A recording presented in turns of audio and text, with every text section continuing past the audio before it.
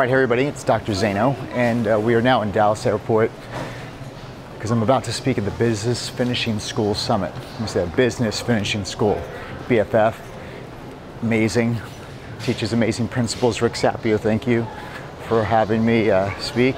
We're gonna rock it as usual.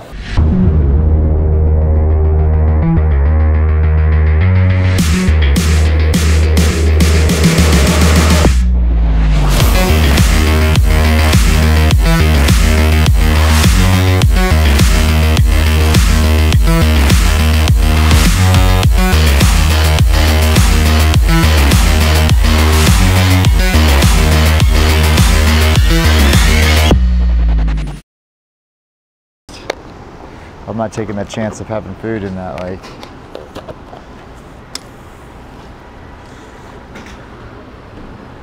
like you do, like something way more magical happens when you have the camera.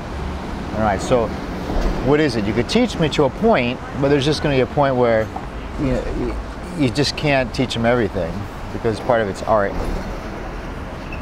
I cut that. I got something to show you. We're at, what is that? A what? What's that? A17, right in front of it. I'm sorry, wait, it's what? A19. It's A19, I apologize. All right, see you soon.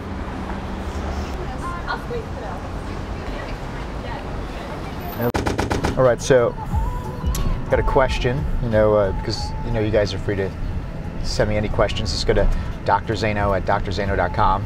Any questions you want. So we have a question here saying, what is the best way to increase muscle size by bulking and getting lean, or by increasing mass all the time? So I get this person saying, they're like, so is it better just keep on bulking and bulking and bulking, or actually bulking, getting lean, and then adding mass again, back and forth? I think the best way, all depends what your goals are. I would personally, if you're a beginner, I would focus on having enough calories and training hard enough to build as much mass as you can over 1, 2, 3 years.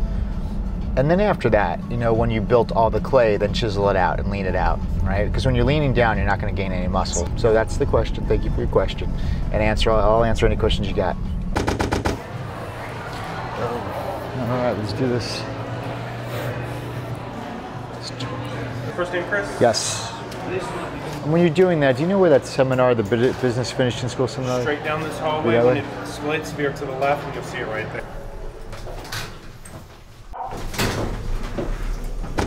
All right, so we're about to go on now.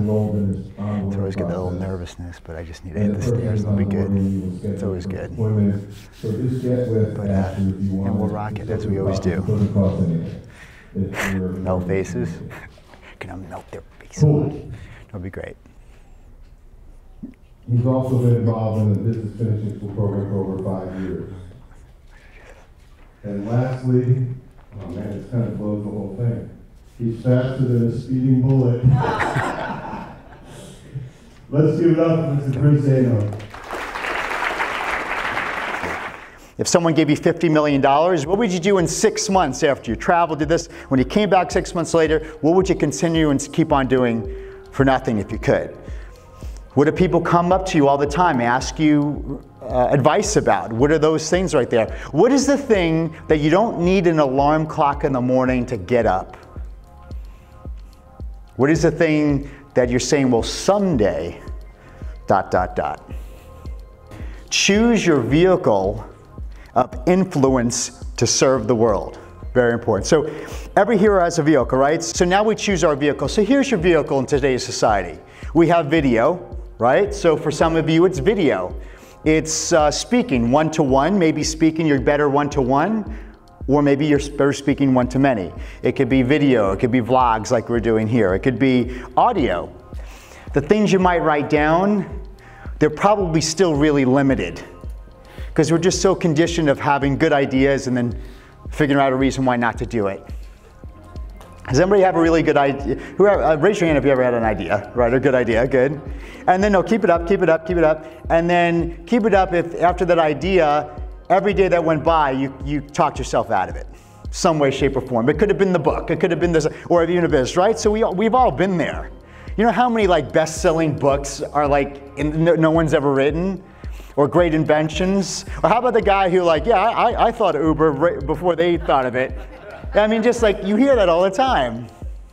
Fear is something that's a definite fear, and a fog is, here's the vision. You have that vision, but there's those foggy places because you're just maybe you're not a good website builder, and you're like, I can't do it, and then you just get we focus on the fears and the fogs so long, all your attention goes on what? What you can't do.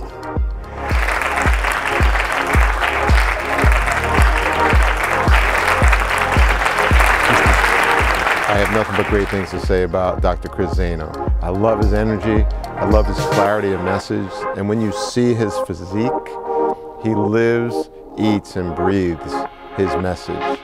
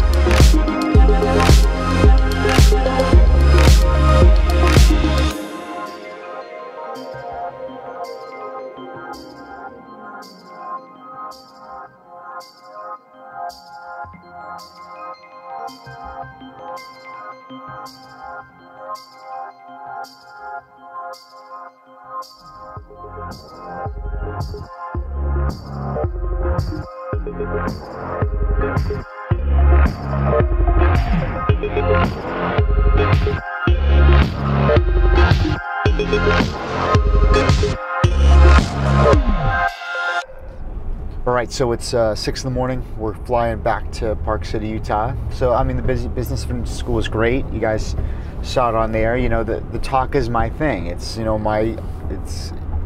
it's the one thing when I get on stage that I feel most comfortable in myself at. It really is just a wonderful place to be. And I really hope you guys find something that when you do it, you know, it fulfills all those requirements that your heart desires to give and contribute and to serve. And it's great. You know, I just did a great job on it, you know, like, as we always do. It's a lot easier when it's your content, and everybody, of course, it talks to the conversation that people are having quietly with themselves, and they're afraid to have it with somebody else. So when I'm able to bring that out into the public, see, what's in secret, you can't do anything about. So then we could bring this real issue out into the public, like, listen, I'm living a secret identity, I'm not expressing my hero, then people start to have change again. And just, so many people came up after me, they were touched. I think one guy said it was his aha moment. You know, I think you'll see a clip on that. I mean, I couldn't sit still, my knees were bouncing. I know, it was just, that's where it's at, man. You were exactly what I needed to hear. Dude. You are my aha moment, brother. Oh, I appreciate it, man. No, for real. That makes my day, man. Yeah. That makes the whole thing. I appreciate that. And it just really means the world. Rick Sapia, thank you, Rick and Ashley. They put that on. Rick's been just a great mentor of mine for many years now, and his principles at Business Finishing School. It's just not about business, it's about life, and I was just more than happy and honored to be able to share with that entire elite crowd that was there. So we do now. You know, we wake up. Alex and I were going again to Park City, and we're gonna. My wife's gonna pick me up, and we're going back to Comic-Con. So I'll see you guys later.